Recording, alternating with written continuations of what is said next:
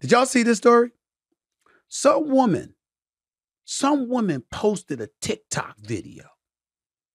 Let me read to y'all what happened in the video. And I'll show a segment of it to you for a second. But in the video, the woman records herself dressed up, donning sunglasses as a date pulls up to the restaurant.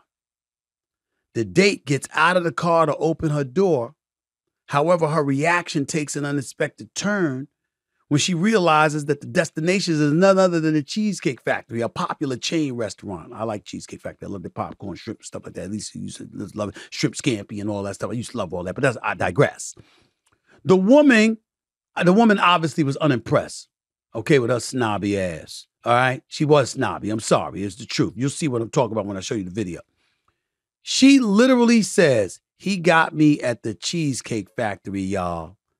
I ain't getting out of this car. First of all, what the hell is wrong with the Cheesecake Factory? Ain't nothing wrong with the Cheesecake Factory. Ain't nothing wrong with the Cheesecake Factory. That's number one.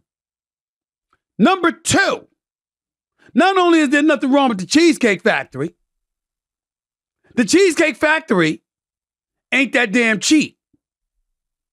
You know, you can't go up in there and spend $12. It costs you to get a meal and stuff like that. You're going to pay over $80 to $100 for dinner at the Cheesecake Factory. So let's throw that out the way because that's important, all right? By the way, I hear they have great salmon too. I hear they have great salmon as well, okay? I personally like the chicken sandwiches myself. My point is, what's the problem with the Cheesecake Factory? This girl goes on. She refuses to exit the dude's car and locks the door.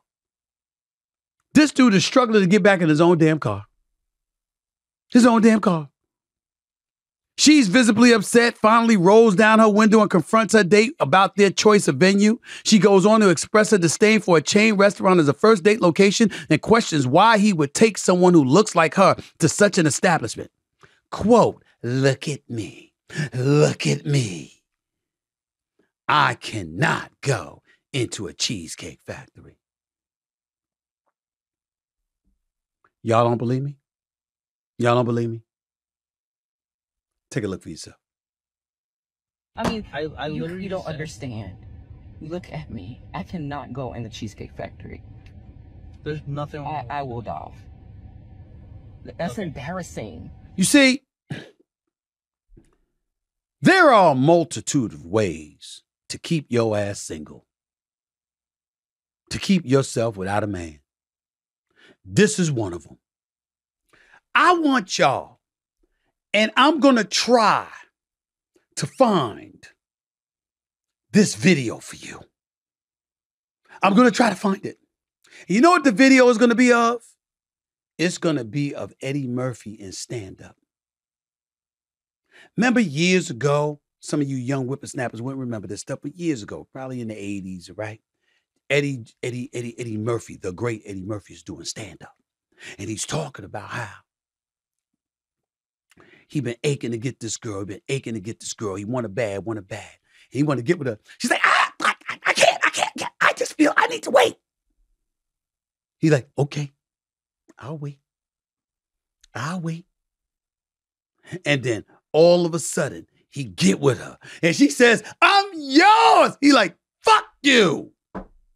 Remember that? Go look it up. I don't know if it was delirious or raw. It was one or the other. Eddie Murphy. That's what he did. Why does that story resonate? Because it's a level of thinking that withstands the test of time. See, when you see Eddie Murphy saying that, it's relatable to men everywhere, no matter what age they're living in. A snobbish, uppity, entitled, privileged thinking woman.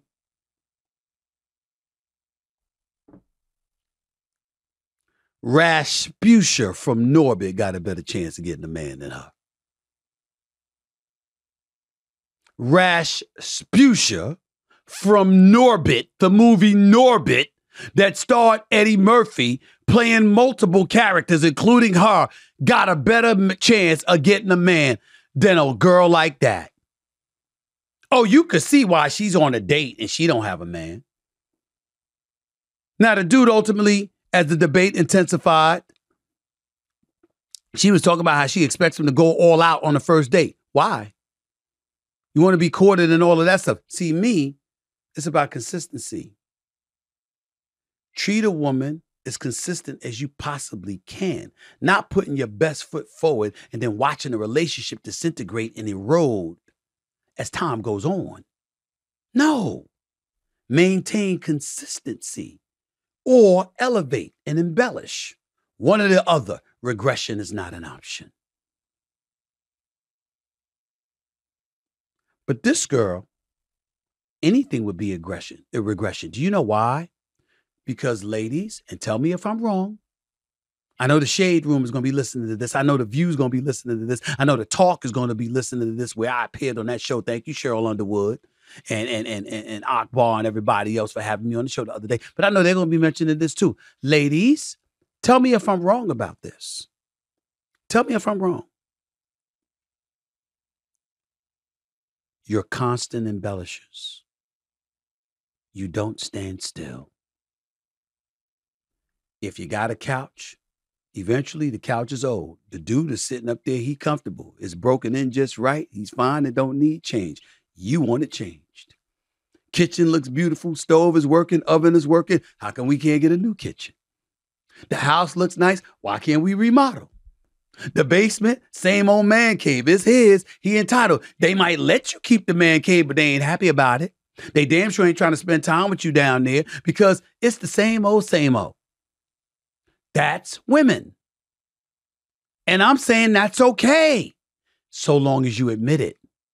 And if you're willing to admit that, and you're normal, imagine what this girl is going to do to any man that chooses her. She talking about what she deserved without even knowing him. What is she going to think she deserved once she knows him? Is that the kind of woman you can rely upon if you go broke? If you lose your job, if struggles and hardships and trials and tribulations come down the pike, is she going to be that rough rider? Is she going to be that ride and die? Is she going to be that one that's there for you? Is she going to look at your potential and go like this? This is just a setback for the comeback. Is she going to be that? I'm telling you, most of y'all are. That's the beauty of y'all as women. See, Stevie A know this. Because I was raised by 5 women. I know who y'all are. I know what your potential is. I also know some trifling, selfish ass person when I see one. And I'm telling you right now, that honey, you better change up. And by the way, I'm not calling you trifling. I'm just talking about what you did in the video. I don't know you, so I don't want to do that. I'm not going to castigate you and label you overall as your character. I'm only talking about the video you put out. That was trifling. No man should want your ass. Not for anything but a fling.